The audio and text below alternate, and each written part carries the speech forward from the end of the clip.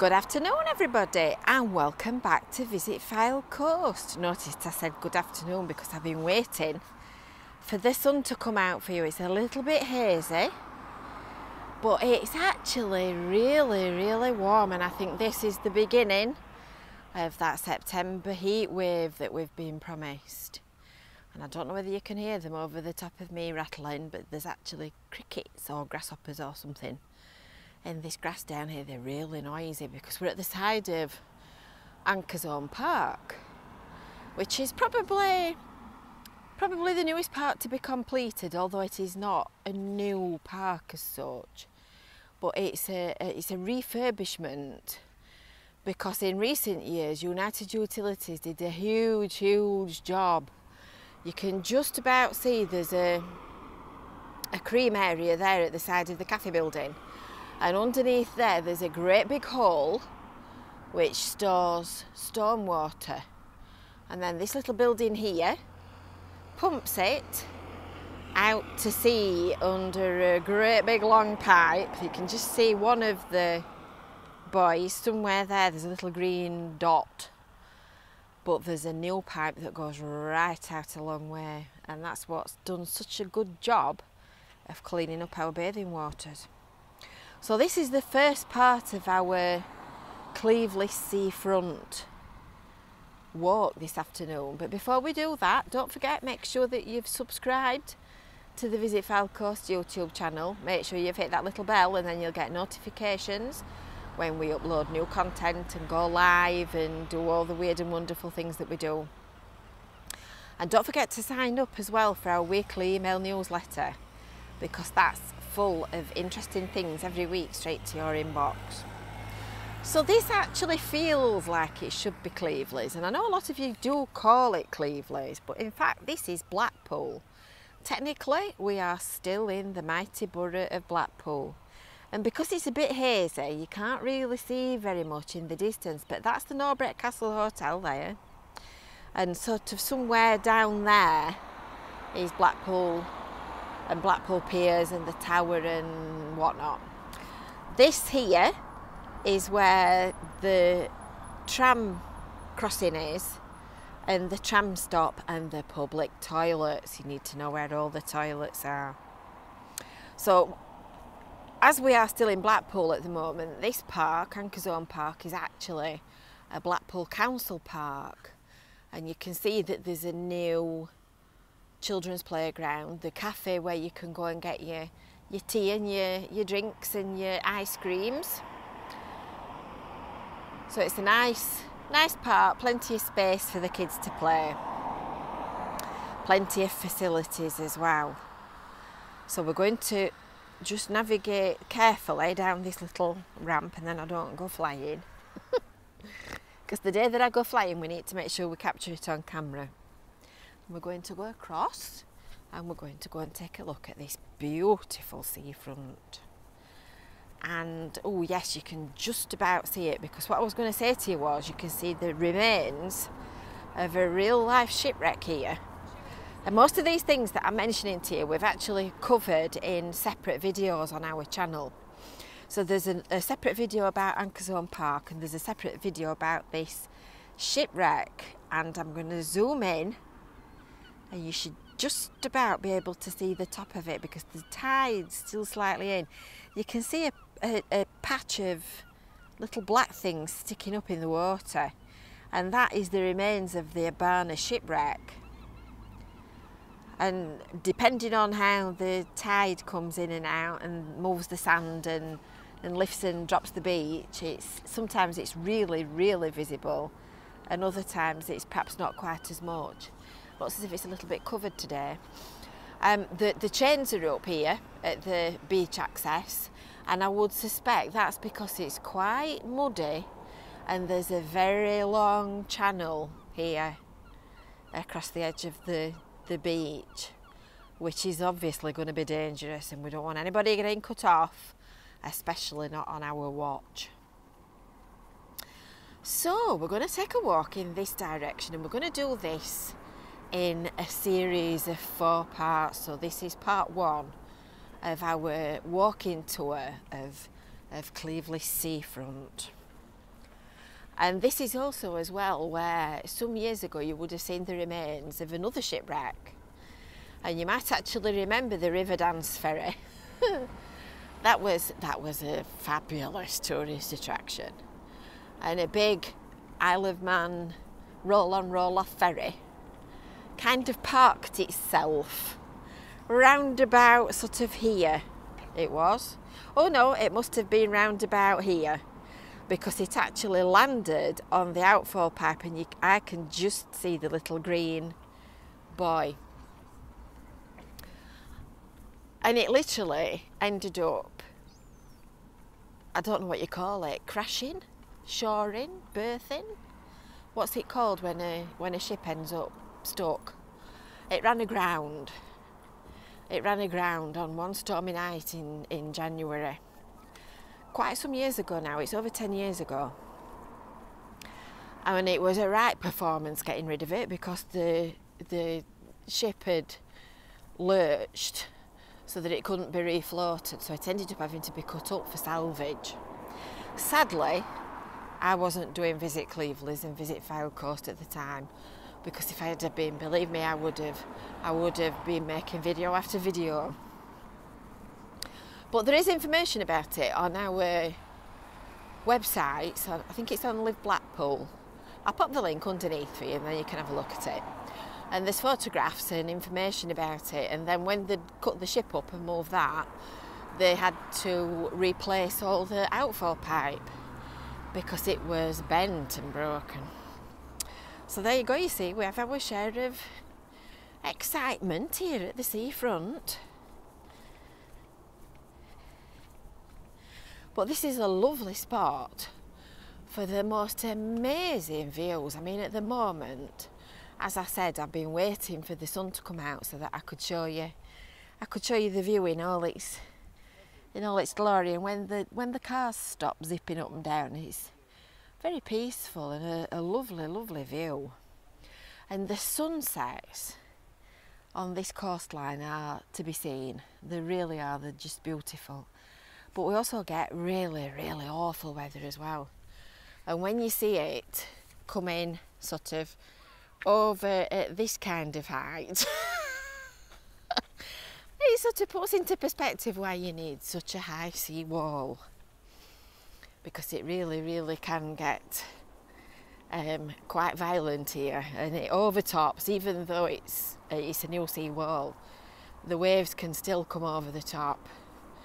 And this promenade here, this is Prince's Way, the road, the highway at the side of us, and this can still flood.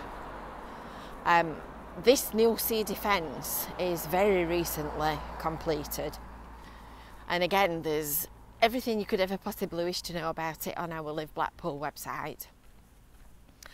Big engineering project, £25 million worth of work, and it's made a significant difference. And the thing is that no sea defence will ever stop flooding outright.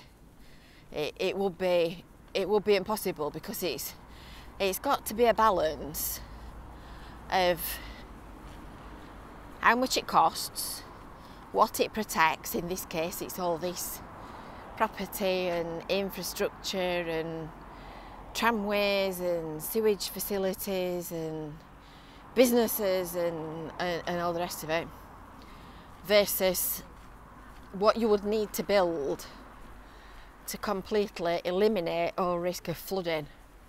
And you'd end up with a wall, if you were trying to do that was just so high that it would just ruin the place completely. It's all very complicated.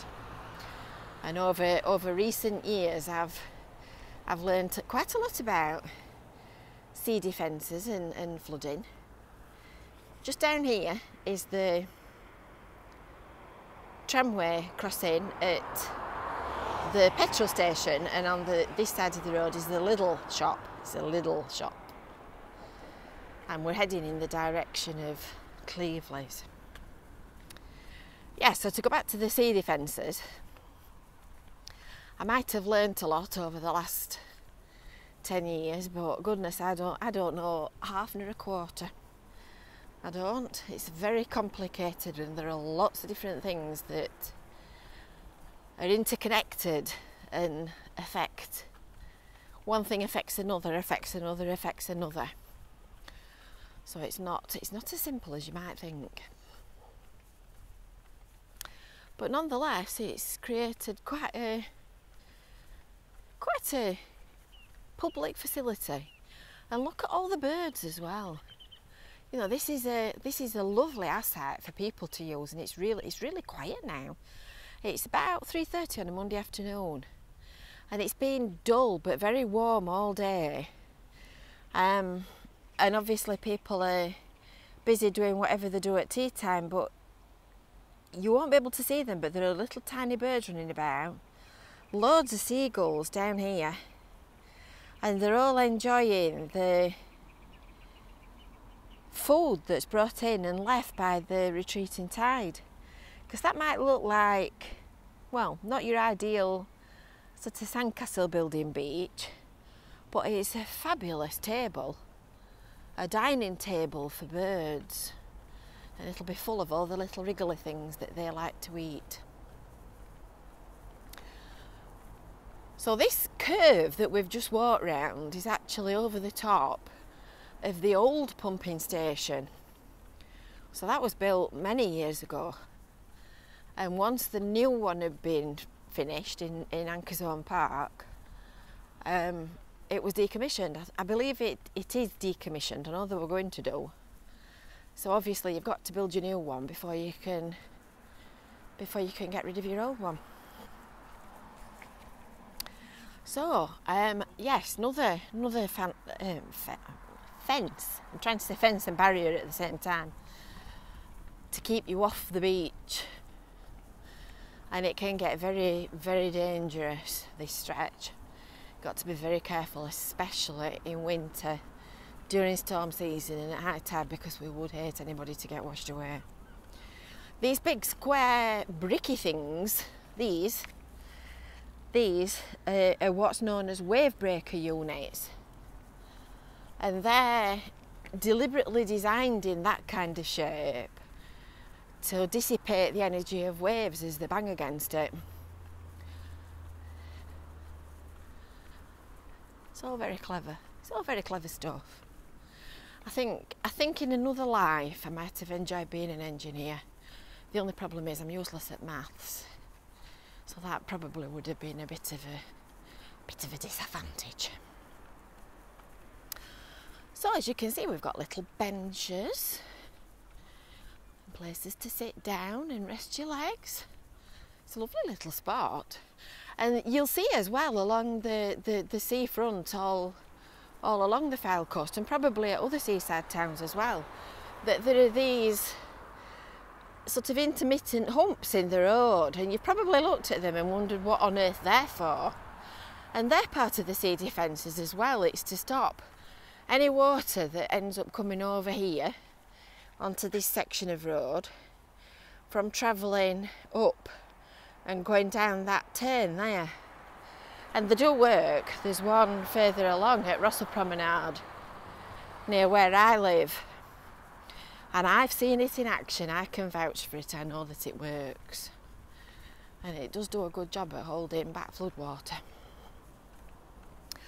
Interesting fact. Can you see that row of sticks stuck up on the beach just at the left of that chap that's walking along? They're tram lines, would you believe? And there's another video about that on our channel, and they're from groins, from wooden groins like these here. These up here that are still standing, these have obviously been old and the boards have come out and washed away. But the old tramway lines that have been recycled and used as wooden metal post supports to build groins.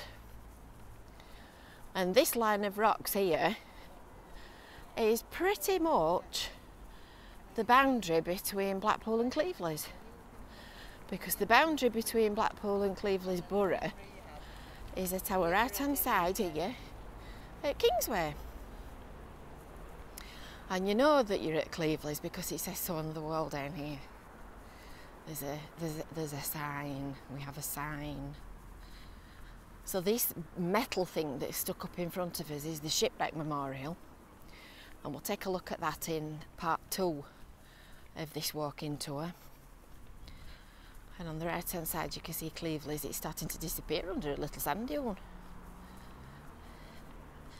And the road at the side of this red apartment block is Kingsway, and that's the boundary between the borough of Wyre and the borough of Blackpool. And the pipe, you're probably wondering what this big pipe is. Well, if you stood next to one on a warm day when it's been warm for a long time, you'll know what that is. It's a vent pipe for the sewage system.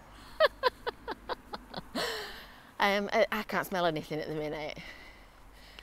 No smell whatsoever, but sometimes you get the most revolting odour sewage as you walk past them. They're all along the promenade, because there's a huge sewage pipe runs all the way down the seafront from Fleetwood all the way up to Blackpool, because it's one of those things that everybody needs but nobody ever wants to talk about. We're back at toilets again.